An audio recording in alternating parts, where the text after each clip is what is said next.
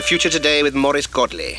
Tonight on The Future Today, we take a look at the machine that examines the science of gastro-acoustic enterology, the science of tummy rumbles.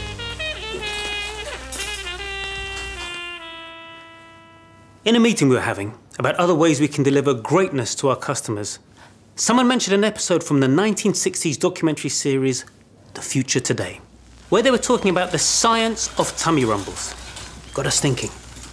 After all, at Domino's, we've always prided ourselves on giving our customers the choices of over a gazillion possible pizza combinations, sides and desserts.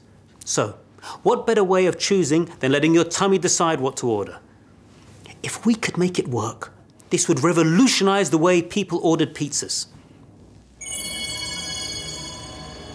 Once the subject is in place, the machine can be turned on with a simple push of a button. Watch. Then preferences are selected: nibbly, peckish, hungry, and famished.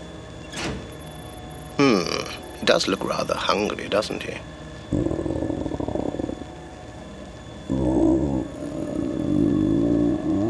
The machine then detects the subject's tummy rumbles and translates them into types of food.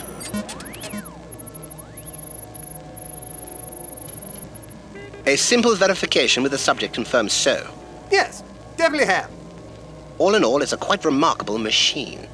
The challenge we now faced was, could we get the science from the 60s to work now? Could we condense all that technology into something more modern, like an app? A tummy translating app. The problem was power. The original machine ran off 7 huge generators, each delivering 11,000 volts of electricity. But it's only been with recent advancements in motion co-processing chip technology that it's now possible. It feels great. We've succeeded in creating the world's first tummy translator. It means our customers get all the choices they want with no difficult decisions. They can now just let their tummies decide. Ham? Ham. I fancy ham.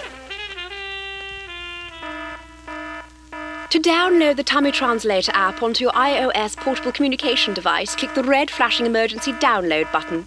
Alternatively, to download the app onto your Android device, click the blue flashing critical download button.